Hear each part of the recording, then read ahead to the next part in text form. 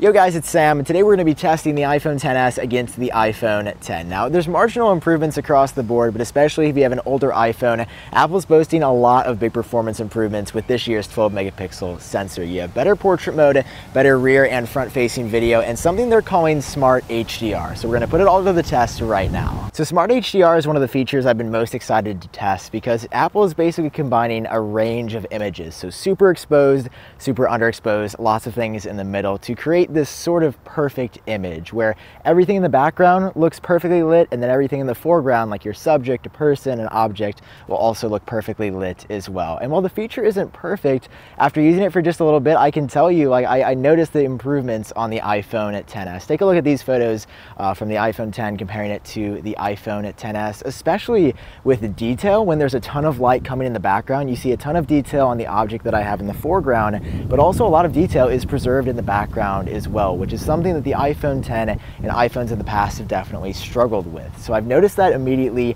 Also, just in general, being able to properly or better expose things that are super bright in the background and balancing that with what's in front of the camera directly is also better. Again, it's not perfect. It's not going to be the best experience, maybe as good as some DSLRs on the market, but it's definitely an improvement this year, and it's something that I've picked up on. Right here is a perfect example of where the iPhone XS really shines. So we're in a relatively dark environment right now. It's not crazy bright inside of here, but outside of this little pavilion, it's really bright because the sun is shining directly down on the grass, on the trees. And when I was shooting against this wall, take a look at these two photos. You'll notice that while the iPhone XS, again, it doesn't do the perfect job of exposing the background and the foreground, it totally destroys the iPhone X. With the iPhone X, you really can't see much detail in the background, and with the iPhone XS, you can, and that's really cool. Now, where you're also going to notice the Smart HDR improvements on the iPhone XS is with video. I feel like it's definitely more dramatic with photos. It's not as pronounced, but even in these side-by-side comparison videos, I do notice things being more blown out in general when there's a lot of light in the background on the iPhone X video versus video on the iPhone XS. Now, I'm not really trying to shoot anything in particular right now, but the iPhone XS has stereo audio. So if you can hear the difference, this is the audio coming directly from the iPhone X from 2017. This is my voice speaking. It sounds good until you hear this. Now, again, it's not like studio quality. I don't want you to expect the greatest audio that you've ever heard, but here on the iPhone XS, you can definitely tell a difference. I like the way it sounds. It's good, and I think it's definitely an upgrade from last year. All right, guys, so now we're testing the front-facing video and stabilization. One thing I'm noticing immediately is while the iPhone XS is able to keep everything in the background relatively properly exposed, like it's still a little bit blown out, the 10 is absolutely destroying the background. Like, just look up here. If I go ahead and turn around like this, look at the difference, especially in the sky, and the way detail is preserved. Totally different story on the XS. It looks really great.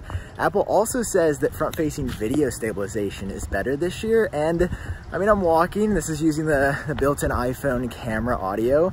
I've got one arm on the camera, one hand free, so it would be relatively shaky normally.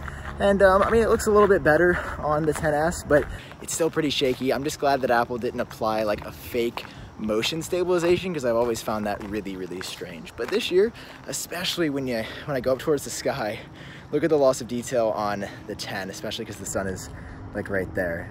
It's a pretty remarkable change, and definitely something I think is going to make most photos that would have been really blown out definitely usable and pretty good. Something really cool that we just tested that I didn't think would actually work was motion while you're taking a photo. So at Apple's keynote, they had mentioned, you know, if you're in the middle of action, if you're jumping, if you're riding a bike and you're moving really quickly, the iPhone XS will be able to better select that frame to make the key frame, rather than just including it all in a jumbled live photo that you have to go through later. And take a look at these photos right here. Not only was the iPhone XS able to take the photos faster than the iPhone X that's only a year old, it was able to select that better frame right off the bat, even though we tried to capture it at the same time.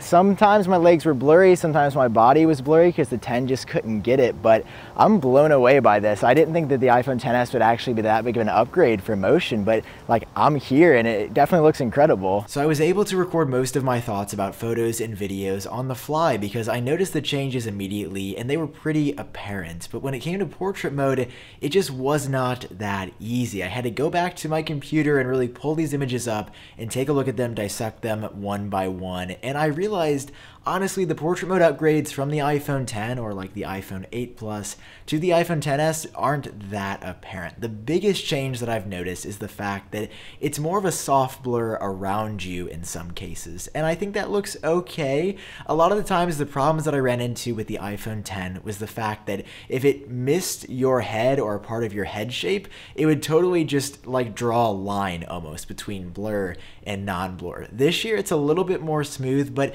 at the same time it's not totally apparent. Like I can still kind of tell most of these images were shot on an iPhone, and it depends on your lighting and what you're shooting and what people look like. And if we flip over to see a portrait selfie, I still don't think that these are very good at all. I didn't like them with the iPhone 10. The edges never really worked for my face, and on the iPhone 10s, I think it's better, but it does that same soft blur effect around you if it doesn't know if that's the background or if that's the side of your head where it needs to stop the blur.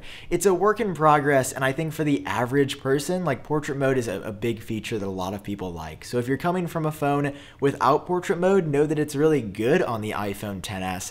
I just think it could be better in some regards, especially when it decides and where it decides to add the actual blur or stop it. Here's a unique feature on the new iPhone 10s that you can't do natively on the iPhone 10. Let's say I took this image in portrait mode. You can adjust the f-stop in post to either add less blur or more blur in the background. So f16, obviously not going to be that much blur, but if you go all the way down to something like f1.4, it's crazy. Like, it looks a little bit fake to me. I don't think portrait mode is perfect. And even in this image, you can see around the edges, it's not perfect on this camera. Like, it doesn't nail it, but it looks good, and I think it does look better than the iPhone 10, even if it's only a marginal change. All right, so that is your look at the brand new camera on the iPhone 10s. The 10s Max has the exact same version, so whether you choose the 10s or the 10s Max, these are some of the results you should expect to see. If you enjoyed the video, drop a like, let me know your thoughts down below, and of course, hit subscribe for more videos in the future. I've been Sam, I hope you're doing great, and I'll talk to you in my next video.